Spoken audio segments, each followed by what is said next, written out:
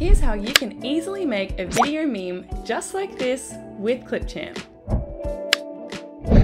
Start by heading over to clipchamp.com and then log in or create your free account. I've put the link in the description below. Once logged in, you'll be taken to the homepage where you'll click on the Create a New Video button. Then you'll be taken straight into the editor. The first thing you'll need to do is import the video you want to make into a meme by either adding in your own video or using our stock footage. To import your own video, head over to the Import Media button, select the asset and hit Open. It will load into your media library over here. Now add the video into the timeline by dragging and dropping it in just like this. Now if you don't have your own video, you can use our stock footage by navigating over to the toolbar and clicking into the Content Library tab.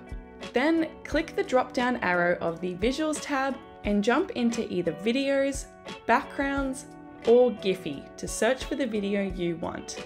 For this example, I'll jump into the Giphy tab and then I'll click into the Giphy category. Now up here in the search bar, you can type any keyword to search for the content you want. For example, I'll type confused. Then just scroll through all of the options that appear and you can hover over each one for a bit of a preview.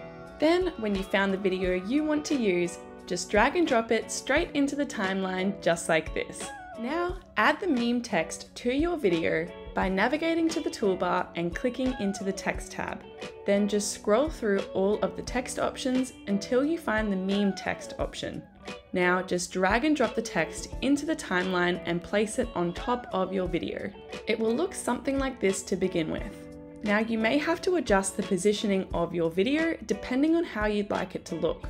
If you want the text as is without a black meme border, you won't have to adjust anything.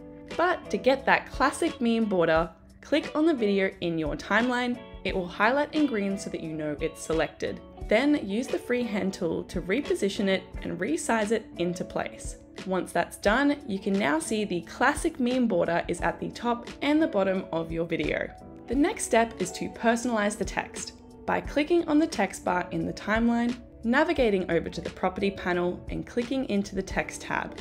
Now here in the text box, you'll type out whatever you want the meme text to say. For example, I'm going to type out "when someone likes your post from 5 years ago."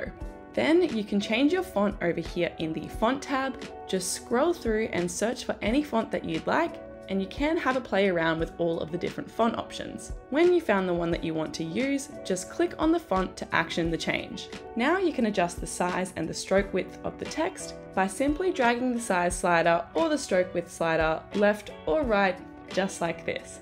Lastly, you can change the color of the text to anything you'd like here in the Colors tab. But traditionally, meme text is white with the black border, so we'll keep it as is for this tutorial.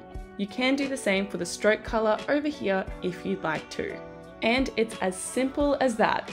Lastly, once you're happy with your video meme, export it by heading over to the export button, selecting your video quality or choosing to convert it into a GIF.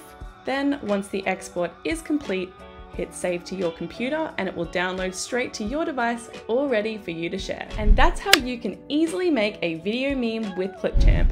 If you like this video, don't forget to like and subscribe to our channel for our weekly how-to videos.